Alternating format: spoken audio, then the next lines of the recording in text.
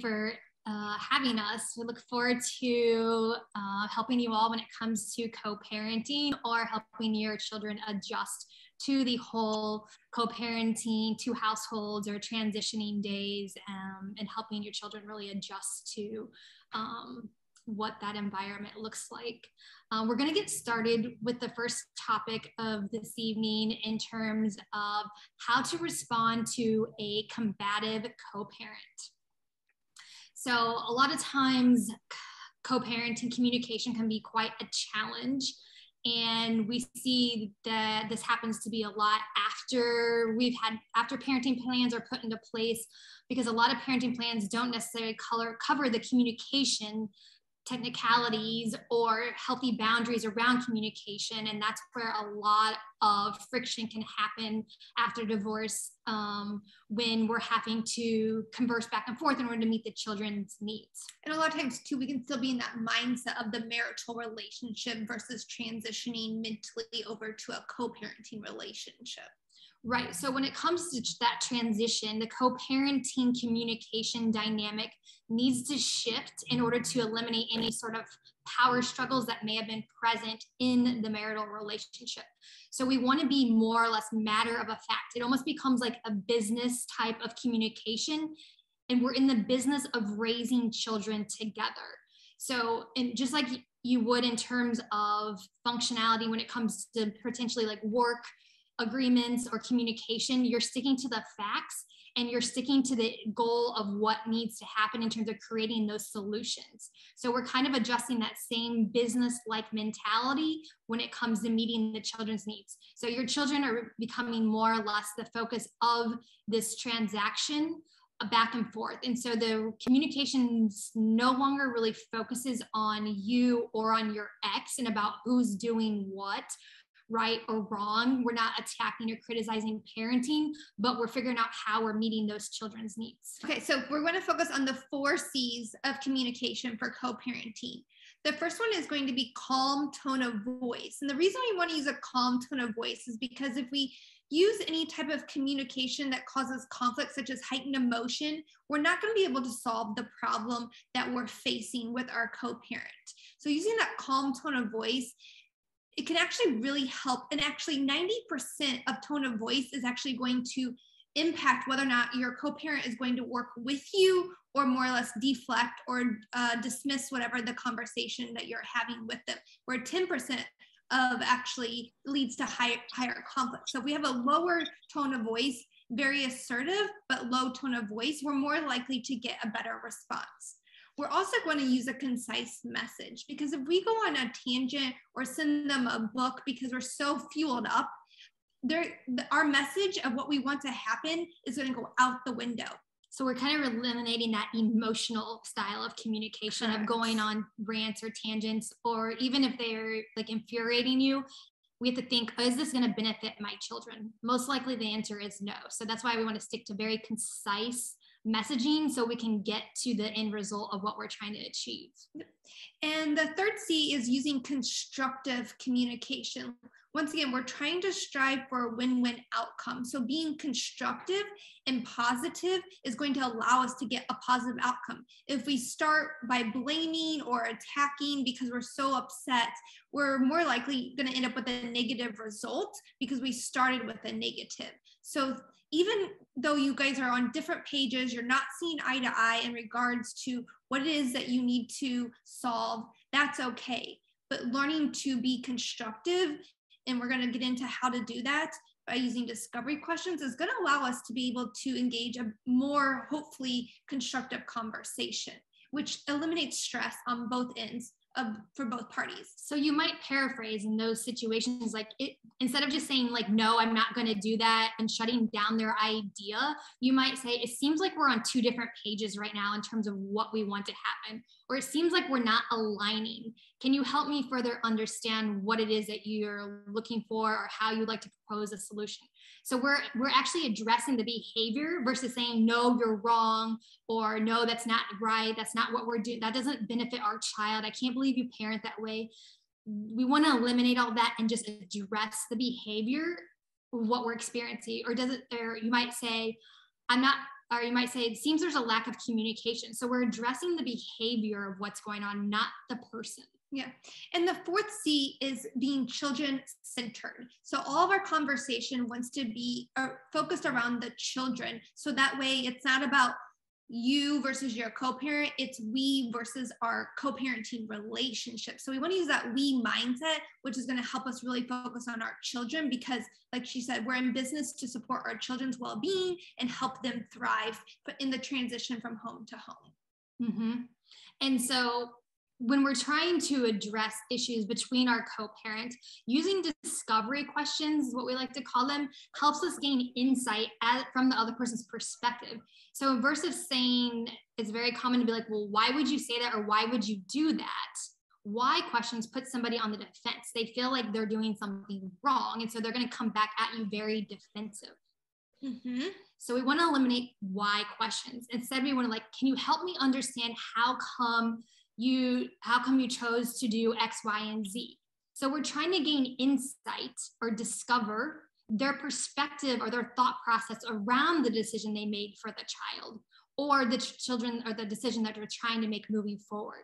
So we want to understand their thought process by asking how come, or what about that choice do you think benefits our children?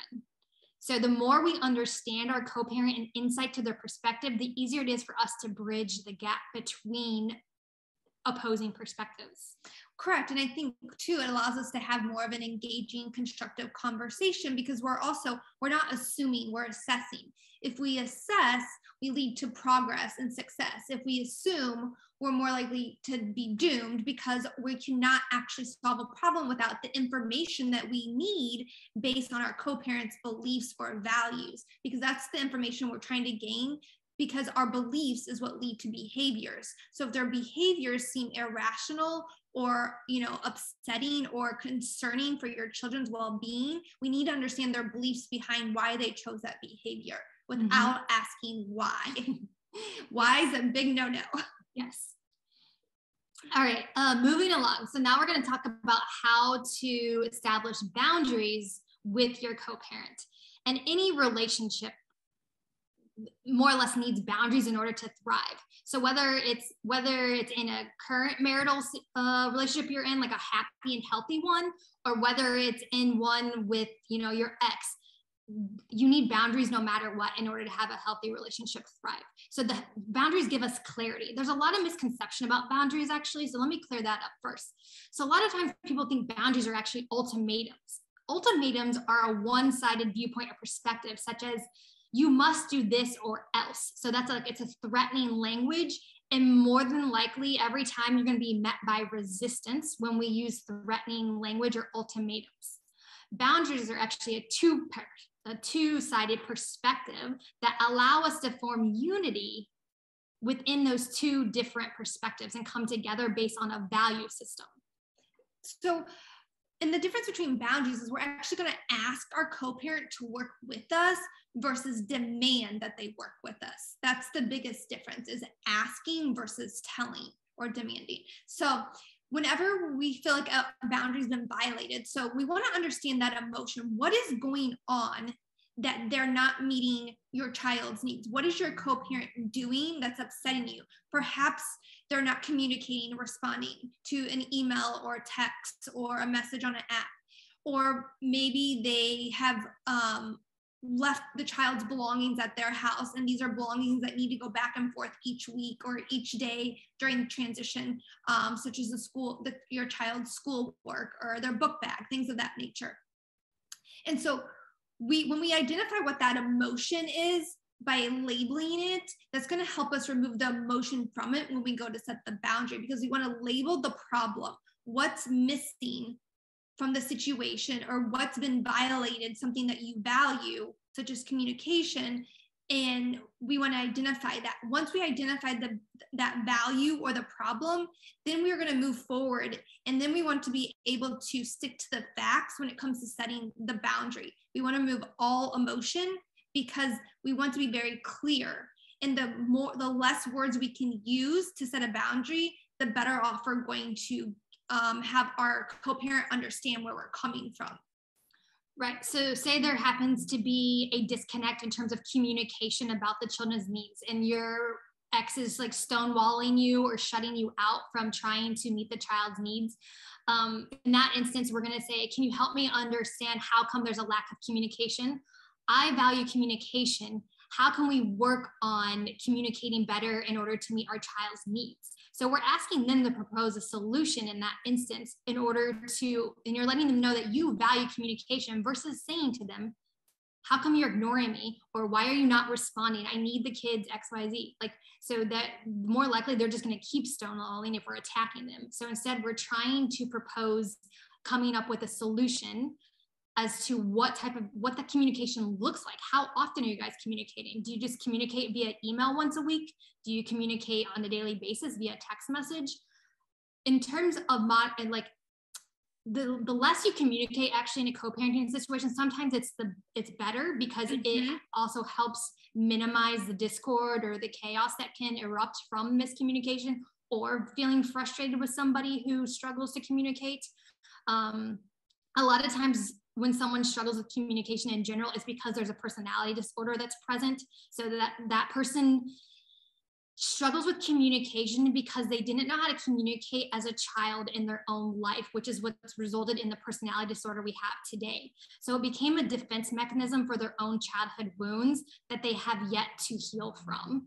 And so that's what makes communication generally a problem today in a co-parenting situation. Yeah. Another way to set a boundary too, you could say it seems or it appears that we're not seeing eye to eye in regards to the children's belongings. I value the kids having their things. How can we work on this moving forward? And you always want to end with a discovery question, which is an open-ended question, because you're looking for them to provide some bit of solution. And the reason we want them to talk first is because, once again, we're learning about their insight as to how come they have not been able to return the children's belongings, or how come they're not responding to our message. And the whole point is to come up with a solution, a plan of action that can be put into place to hold both parents accountable or to have integrity in terms of meeting the children's needs. So the boundary is to create a plan of action that we hold each parent accountable to as in a more or less a contracted agreement. Correct. And also in the same sense, you might negotiate back and forth with your co-parent on that solution. It may not work the first time, but the reason why we want to negotiate is to come up with a plan. And once again, once that plan is in place, let's say they violate that plan again, then we're going to have to start setting a boundary again. And sometimes we need to be patient and give this person an opportunity 2 or 3 times to try to get the boundary in place, because we have to think someone may be operating a certain way for 20, 30, 40 years. So they're not going to change that pattern immediately overnight. So it is a process, and we want to find our gratitude and our patience during that transitional period of when we do start to set boundaries, because it's going to be a new quote unquote foreign language for all parties, such as yourself and for our co-parent, when we're trying to make a change in the co-parenting relationship. But it's up to us to implement that boundary and uphold it. It's our own responsibility. Just like she said, we can't always just set it once and expect it to automatically get executed every single time. So sometimes we do have to establish them multiple times in order to find out the resistance to meeting that need. Mm-hmm. Does anyone have any questions about boundaries, why we're talking about them? We can get into it later too at the end of this, but if there's anything quick, we could answer a question on boundaries right now. Just drop a message in the chat box.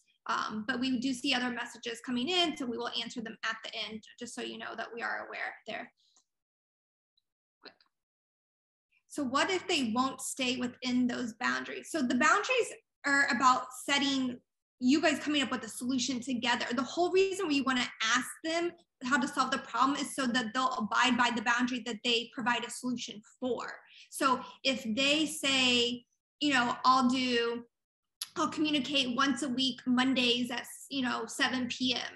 And if they don't stick to that boundary, then we can say, help me understand how come we're not, maintaining our 7 p.m. Monday night boundary that we established. And so they may say, oh, I forgot about it, or, it doesn't work for me anymore. I'm like, okay, great. In order for us to be able to focus on our children, what's the best time and day that you think is going to work so we can stick to that? Because I like having a routine schedule to support our children's needs. And so you might have to renegotiate boundaries because they're going to struggle with maintaining them. You're absolutely correct, because it's going to be new. And most of the time, the reason why you got a divorce is because they didn't respect your boundaries or your needs in the first place in the marital relationship. So it's going to take a little bit of practice in terms of how to set them in the new co-parenting relationship. Someone's asking, how do you address the open-ended questions regarding missing items? So you might ask, I noticed the children went to your house with X, Y, Z, all the different items you might list. Can you help me understand how we can get those items returned because they need them for usage at my house? So we're giving them a list of those items and ask how they can get returned. Most parenting plans nowadays will, or at least we recommend when creating the parenting plan, to establish a timeline of when those items need to be returned that go back and forth. So we would send the parent a list in advance before they were to return the children or before they go back to school the next day. And that list of those items that would need to go in their backpack or would need to be dropped off on the exchange time and day. The reason why we do this, because yes, things can get misplaced or people can forget items. So it's just a simple reminder to send a list, but also in your parenting plan, it might say that the items that were left or went to the other parent's house need to be returned by the next exchange day to the other home. And sometimes if parents are not going to return items, then it may be that it needs to be in your parenting plan that says that if say a certain amount of time's gone by and you've requested these items 2 or 3 times, they're not being returned, then it might be that you request reimbursement from the parent who is neglecting to return the child's items. Okay, we're gonna keep moving along here and then we'll get to the other questions later. So next we're gonna be talking about what helps children on transition days. So a lot of times children can have more behavioral problems than emotional problems when there's transition days. It's because they haven't developed the language to verbally express what they're feeling or the confusion or the frustration or anger they might be going through. So sometimes they act out. Their behaviors are really a clear indication to us that something is bothering them internally. And so we really need to be observant of our children's behaviors to really understand them. Some things that can help with transition days is understanding your child's love language. So do they like affirmations? Do they like quality time? Do they like touch? Like, do they like hugs when they come back? What makes them feel loved and good inside, feel good emotions to spend time in your home with them? Yeah, in order to figure out your child's love language, if you're not familiar, you can go to 5lovelanguages.com and you can have your children take the quiz. And it'll be fun. It's a fun activity. You can do it, together and finding out what they really like. Because like she said, if they like quality time, words of affirmations, then you can use those tools to your advantage during transition periods to ease in the discomfort that they might be experiencing when they're going from one house to the next. Sometimes it's also beneficial when they're coming from the other household is to do spend quality time with them and do an activity with them, like maybe color together, maybe paint together, maybe cook in the kitchen together. Again, this depends on the age of the child. It could be reading a book together or playing a game in the living room. It depends, again, on the age of the child, but just engaging with them and spending quality time with them will make them feel loved. And children thrive on the feeling of consistency, love, safe, security. That's what they need in their environment to thrive. So figure out what activity they enjoy doing together and maybe do that activity when they come back from the other parent's house.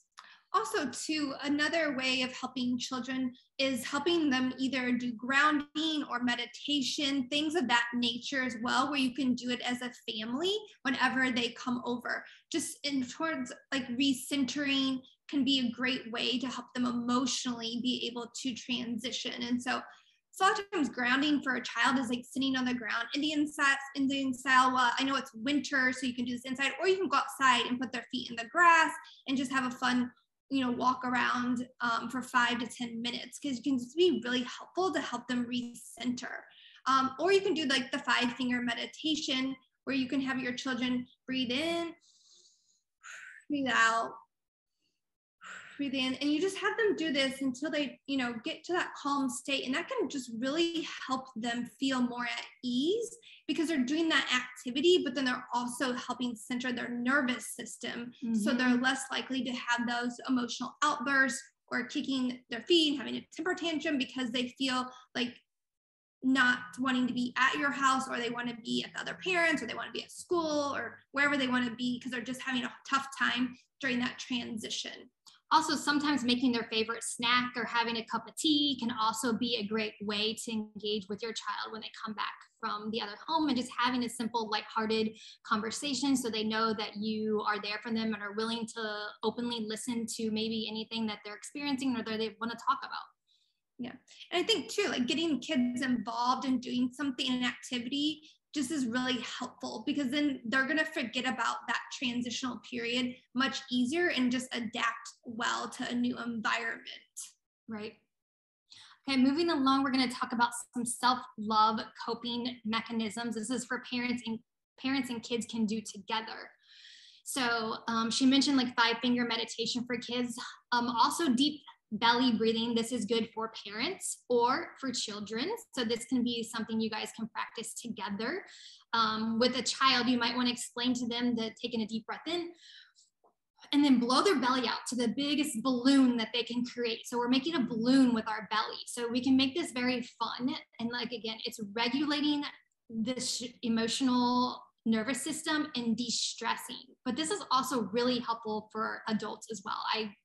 I can't emphasize this enough when it comes to, this is one of the things I personally practice in my own life, is deep breathing exercises, because it allows us to let go. Think of everything, the frustration or the anger, the emotions that you want to let go that is going on in your life when you breathe out.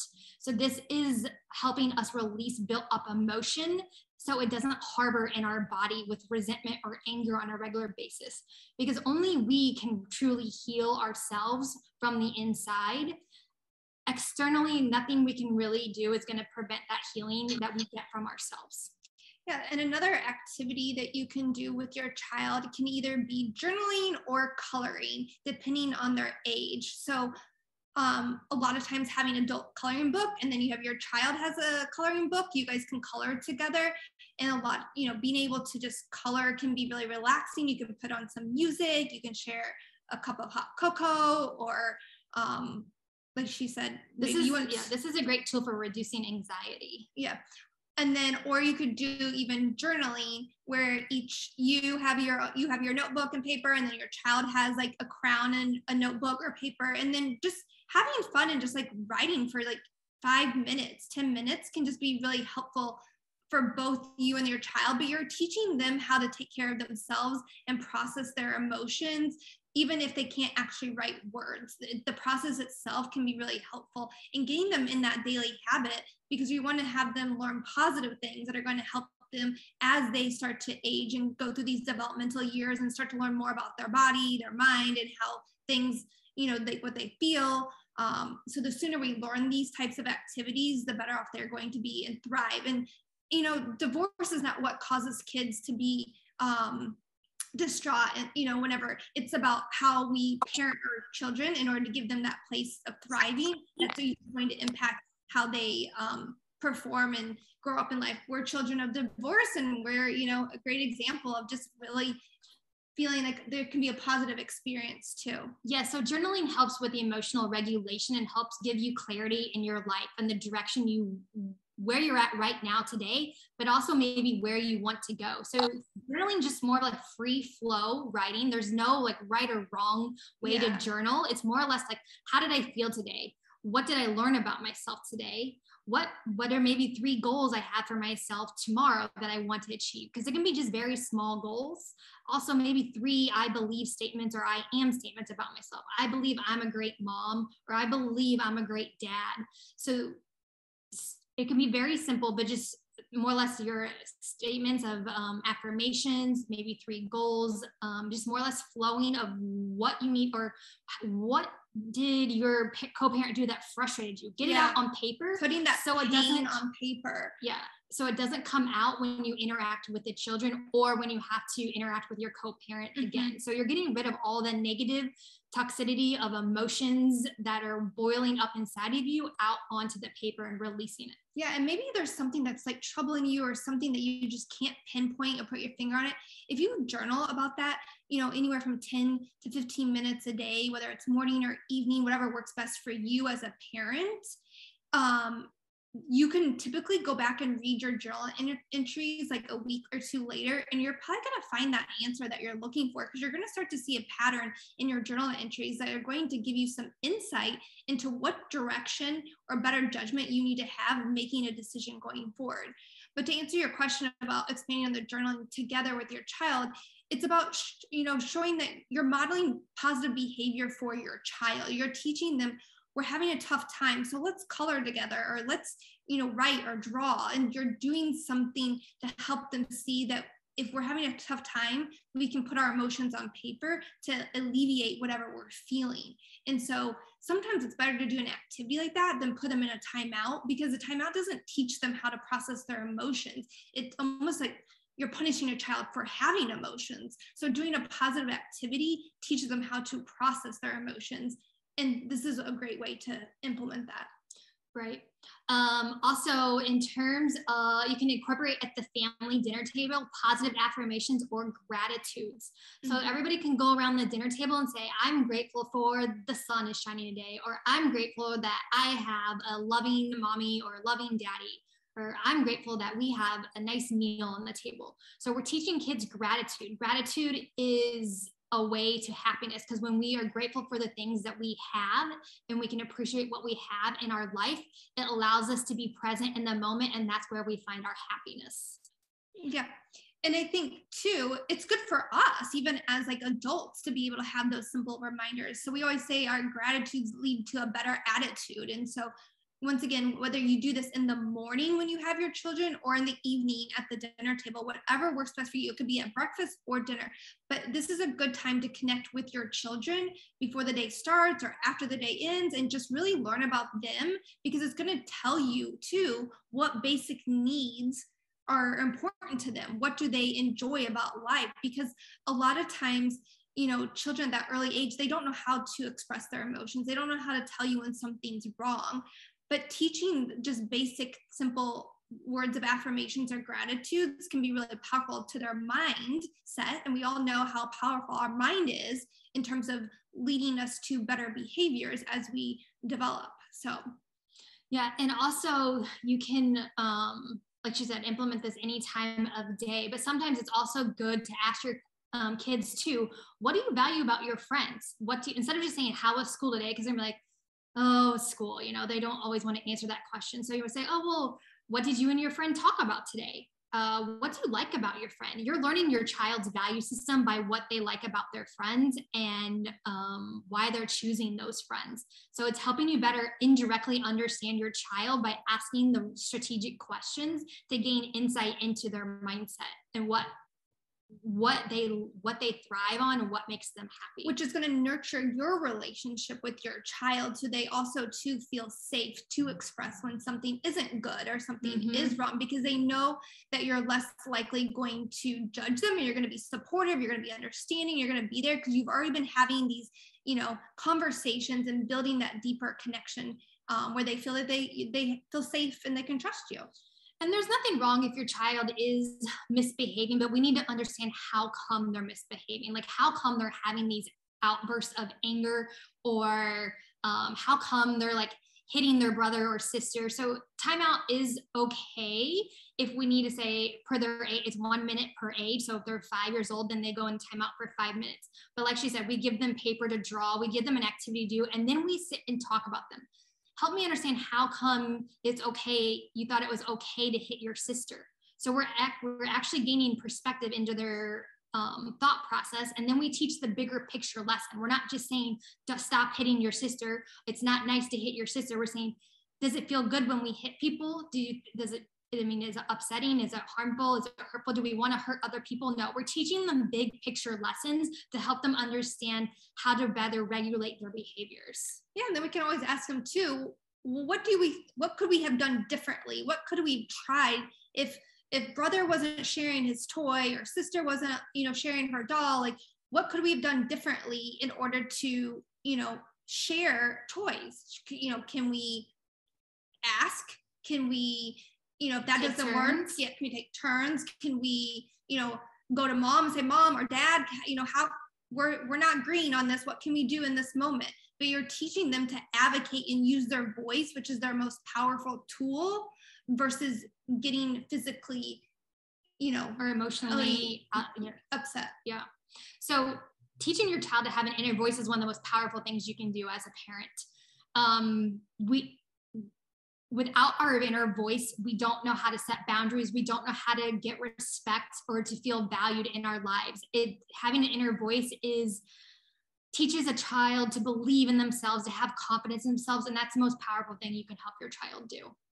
Yeah. So that's why a lot of these tools, such as journaling, breathing, affirmations, gratitudes, it's a way to really help, the whole entire family dynamic, help the child be able to heal and do certain things that are going to support their well-being. Because like I said, it's not divorce itself that's going to impact your child. It's about what's going on between, in the homes that's going to set your child up for success. Right. All right, the last topic of discussion that we're going to cover tonight before we answer additional questions from you guys is introducing new partners. So when it comes to new partners or one co-parent starting a new relationship, we always recommend that this person, the new partner that's coming in the picture, they be dating for at least 6 months, if not longer, closer to a year before introducing to the children.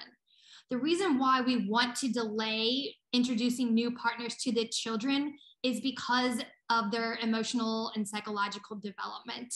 If we introduce the children to every new partner that we're dating, that can be very conflictual and confusing for the child. And we're bringing people into their lives that may not be in their best interest or healthy for them. So we want to remain that stable, consistent environment for them.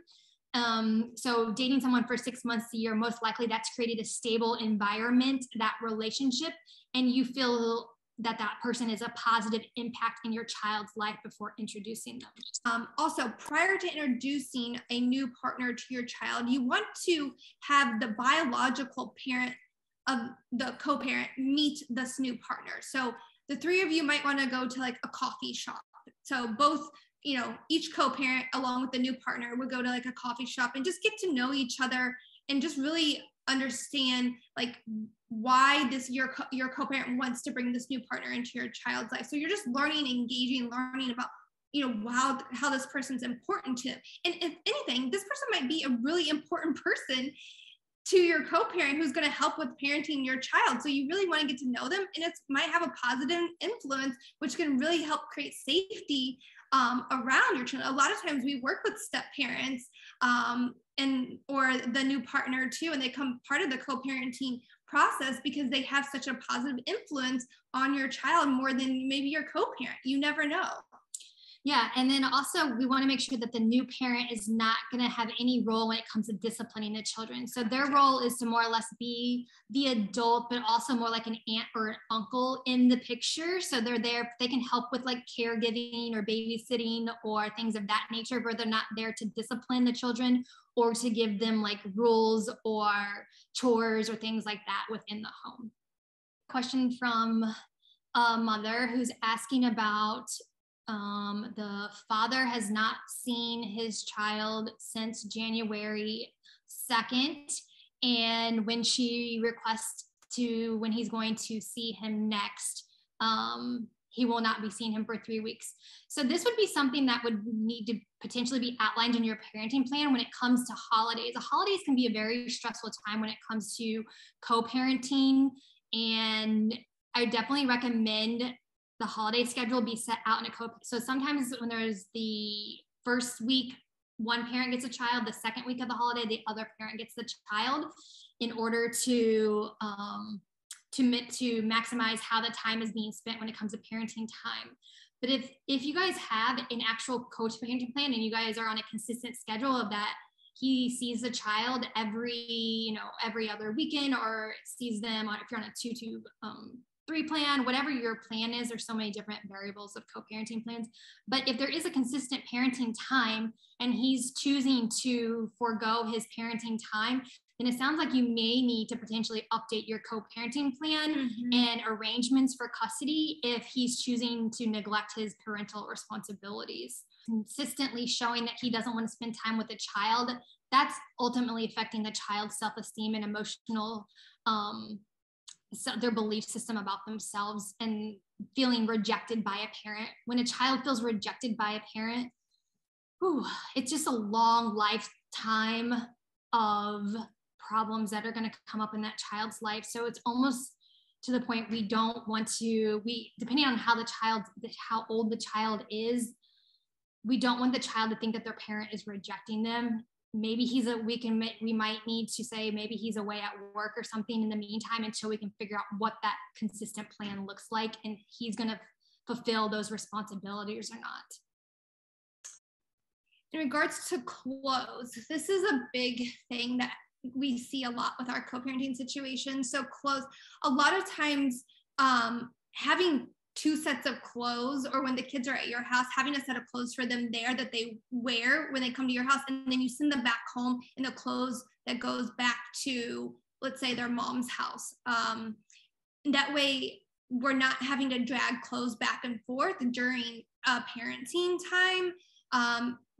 Sometimes kids are okay with packing a bag as long as items do go back.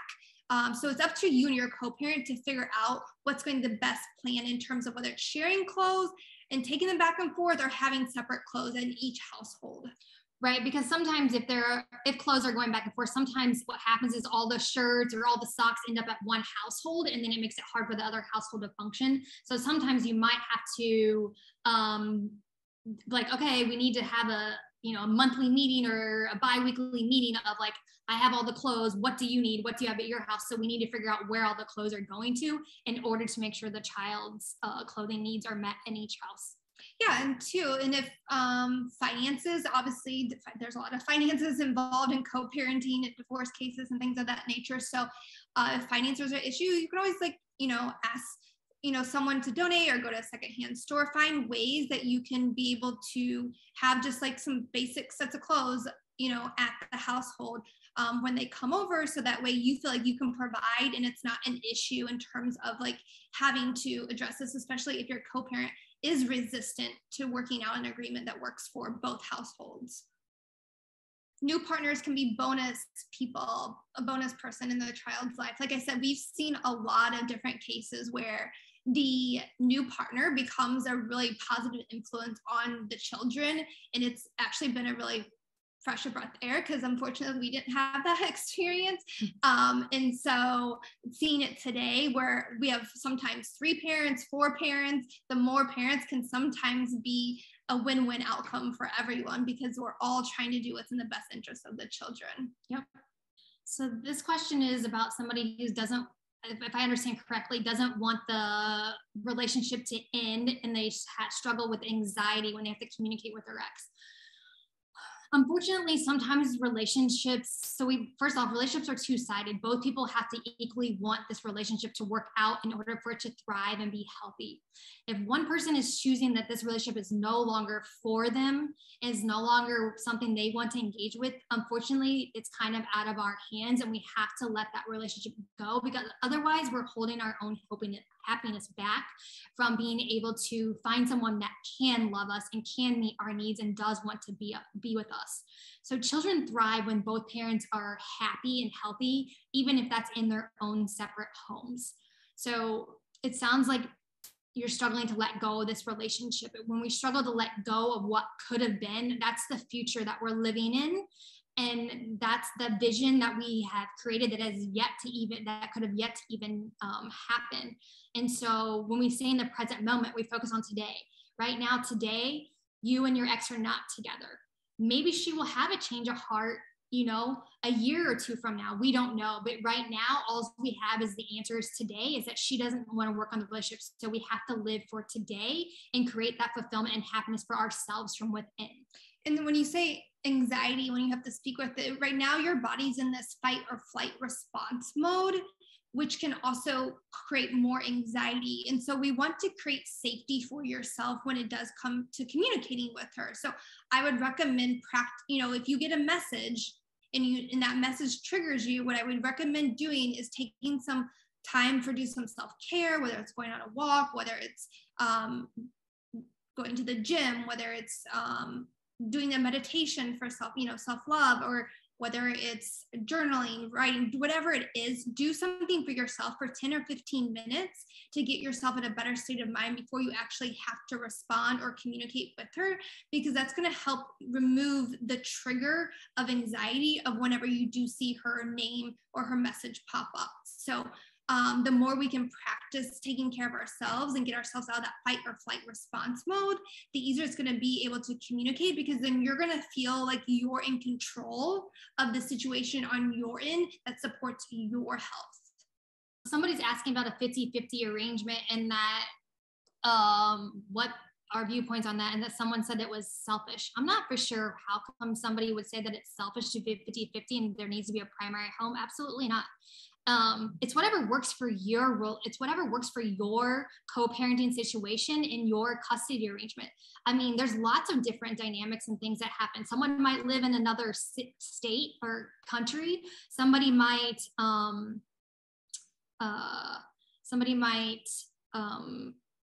only not be able to take the kids because of work. They work much longer hours than the other parent. So it's whatever works for your home. What benefits the children the most is that they have two healthy and happy parents. How that time is divided is what is beneficial to the children and makes sense to your family. Having a 50-50 is a great arrangement if the children are thriving in both environments. Because obviously our children, their role models are their parents. You guys have the biggest influence on your children out of anybody in their lives. So the more time they can spend with either parent that's positively influential to them, the better. Don't listen to always what everything you read or what everyone else says around you. You have to trust your gut and what works for your family and makes sense to you for the well-being of your children.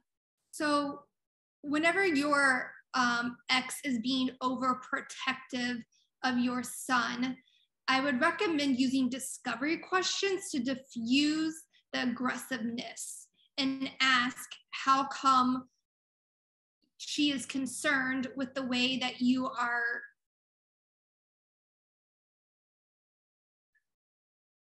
I don't know if you're on a walk outside or just out having a good time, or what, something about in the street. But anyways, whenever our co-parent gets aggressive, one of the easiest ways is to use a discovery question. Oh, just on a walk, okay. One of the easiest ways is use a discovery. How come, what concerns you about the way that I'm holding our son? Or help me understand how come this is upsetting to you? And just really use a discovery question to engage more insight, to understand how come she's so upset. It could be she just wants things to be done her way, or she could have some concerns in the way how she envisions something happening in the future. So she may have anxiety about a futuristic event happening that's getting displaced onto the moment of walking with your son. And so we want to assess farther to diffuse the conflict by using an open-ended question to gain insight. And that's going to help to bring down the emotion and just say, help me understand, or I'm confused. Like, how come this upsets you? I really don't understand. Like, can you share more with me? Tell me how come this bothers you, and just really have more of that empathy voice, because your calmness is going to help bring her emotion down so you can have an engaging, constructive conversation.